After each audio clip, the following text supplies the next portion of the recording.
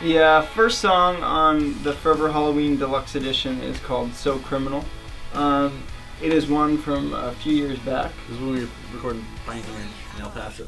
Yeah, it was one of the later ones that we recorded when we were doing those songs.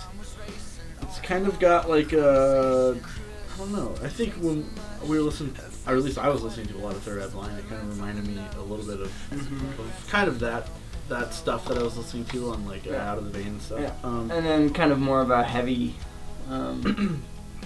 take on that kind of song. Yeah, it definitely takes a yeah. turn in the chorus. I feel like the bridge is pretty heavy on that song too. I think it was one that, when we were done with it, it was one that we kind of all agreed, and we kind of had to convince John that we wanted to finish this song and use it. And I think there was a little like just unsureness about whether we should do this song or not, but it came out well, and I think we all enjoyed it. Yeah, I think it's one of those ones like, you don't hear it for a while, and then you hear it again, and then we kind of like